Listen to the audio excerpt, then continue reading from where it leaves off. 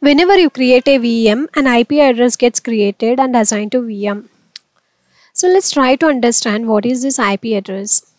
IP address is nothing but a unique identifier which is assigned to each device on a network, allowing it to communicate with other devices on the same network or on other networks.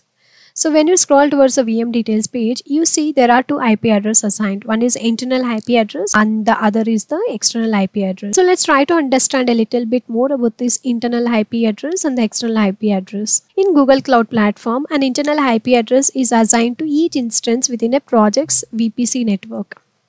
Here, VPC is nothing but virtual private cloud. And internal IP address is used for communication within the network, between the instances that are within the same VPC network. IP address is not accessible from outside the VPC network, so it's not visible over the internet. Internal IP addresses are internal to the corporate network. Here the virtual machine is installed inside the GCP network and the internal IP address can only be used inside the Google Cloud network. So using this IP address, you will not be able to send a request to it. So from the internet, if you try to access this virtual machine using the internal IP address, you will not be able to access it. Like if you copy this internal IP and try to access it over internet, you get this message that this site can't be reached because this is hosted in internal GCP network. So this is not accessible over the internet. An external IP address on the other hand is used to connect to resources outside of the VPC network. So this allows the instances within the VPC network to communicate with resources on the internet or other networks. So when you create a VM instance in GCP, it's automatically assigned an ephemeral external IP address. Ephemeral in the sense it is subject to change if the instance gets stopped or restarted. The external IP, I'm trying to reach out to a specific virtual machine which is installed inside the Google Cloud Platform.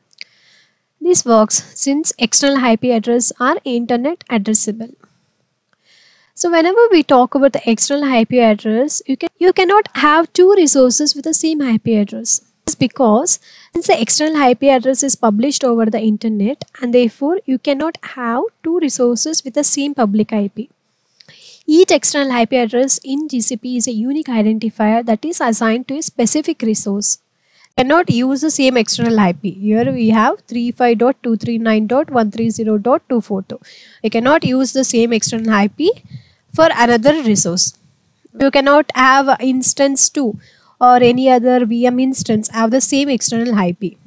If two resources try to use the same external IP address, there will be no way to determine which resource should receive incoming network traffic addressed to that IP address.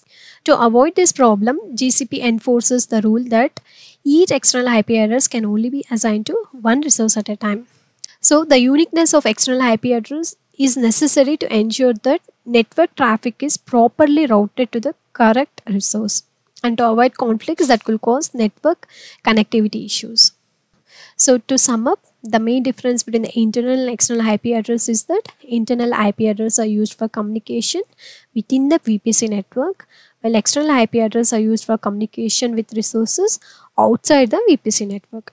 Internal IP addresses are not visible on the internet, while external IP addresses are visible and can be used to access resources on the internet.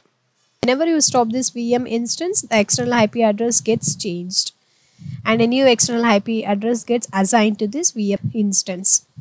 So to overcome this issue, there is a concept of static IP address. You can assign a static IP address which does not change whenever a VM gets stopped or restarted.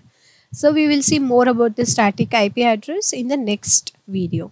So that's it for today's video. We'll see more in the next video. Thanks for watching. Subscribe to my channel to stay up to date with the latest content on this channel.